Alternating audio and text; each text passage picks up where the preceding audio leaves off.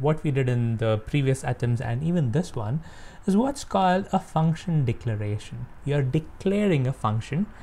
It is you're saying, hey, this is a function and this is the logic that I want to execute when that function is called. Okay, so this is typically referred to as function declaration.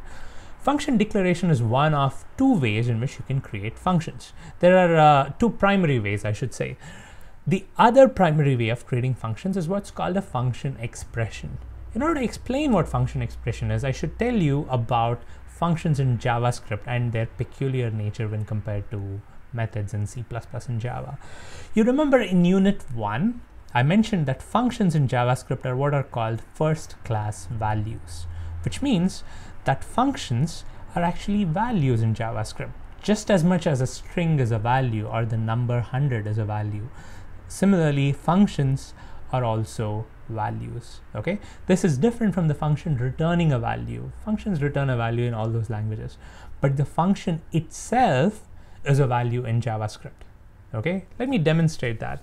I'm going to clear all this thing out. Think of a typical variable holding a value. So let's say I have a var a equals hello. All right, so what am I doing here? I'm having an inline string called hello, which is a value. I'm assigning that value to a variable, which is a. Okay, similarly, I can create a variable, let's say f, and then create a function and assign a function to the variable.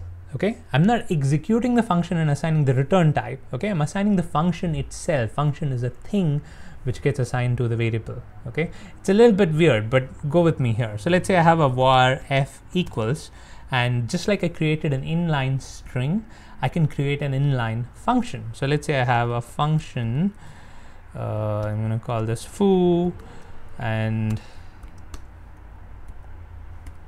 let's say I have console.log hello.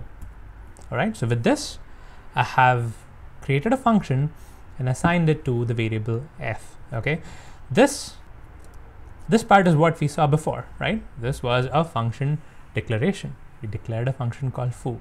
Not only can you do that, you can take that declared function and assign it to the variable f in this case. Now f is going to contain the function.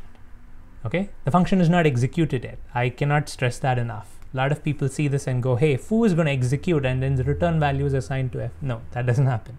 The function itself is assigned to f. Okay, now once the function is assigned to a variable, you can use that variable in order to execute the function. Okay, so wherever I have something like this, where f contains the function, now I can say f open close, just like I could with the other function declaration that we did before. Okay, now when I do this, JavaScript is going to say, okay, f is being executed as a function, so let me check the value of f and see if that value happens to be a function instance.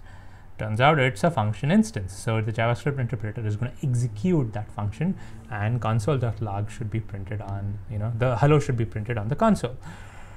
Let's try that, and there you go, hello gets printed.